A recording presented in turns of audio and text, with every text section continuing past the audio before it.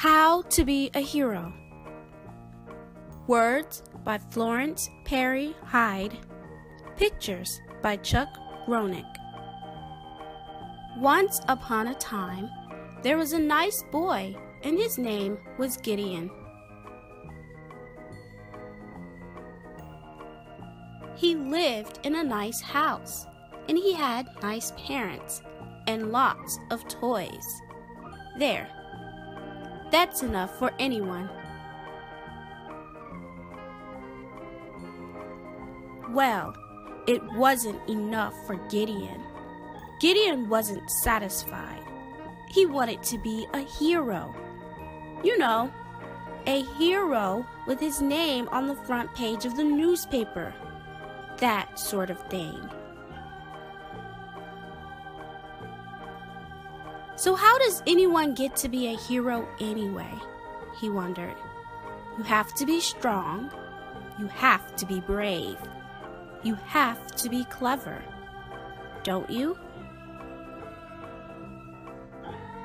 For instance, that one about a princess imprisoned in a tower and she has a weird name like Rapunzel and very long hair, and this guy sees her and says, "Let down your hair," and she does, and he climbs up her hair and rescues her.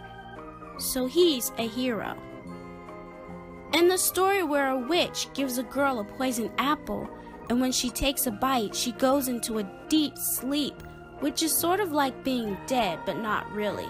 And nothing will get her awake except a kiss, and someone does see her sleeping there, and he kisses her, and he's a hero. Just like that.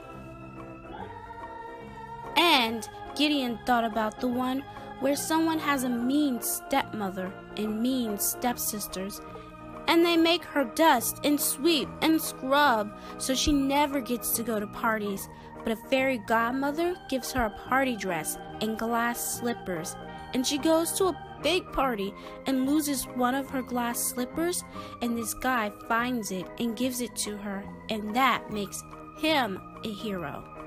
And just because he found that slipper. He noticed that some of them got to be heroes just by kissing someone. Gideon didn't much like that kissing part, but he'd probably do it if he could get to be a hero that way. Once the babysitter fell asleep watching television, and he wondered if that would count, if he kissed her.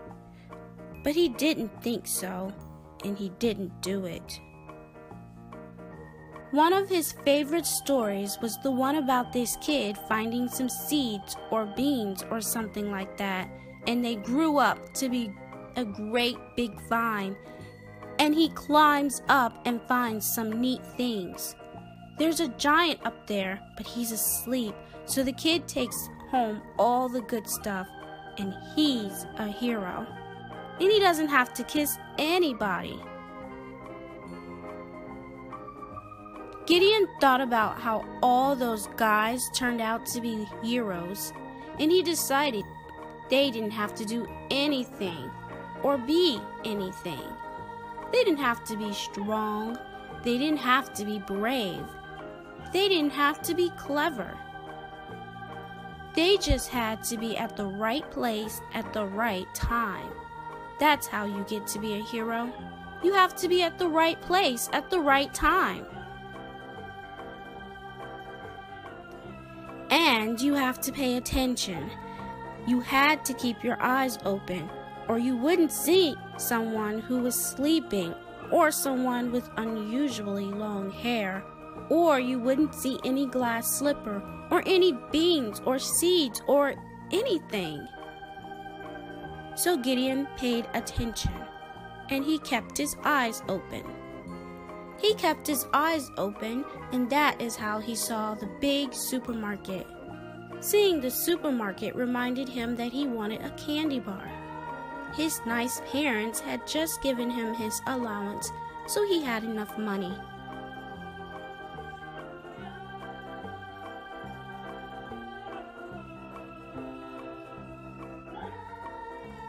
Gideon picked out his candy bar and waited patiently in line behind several other customers. He noticed there were balloons and flowers and cakes, and as he paid for his candy, people suddenly surrounded him, taking pictures, clapping him on the back, congratulating him. Congratulating Gideon? For what? What for? Well, Gideon was the 10,000th customer to buy something at the supermarket. Everybody was excited. People patted him on the back. A girl kissed him on the cheek.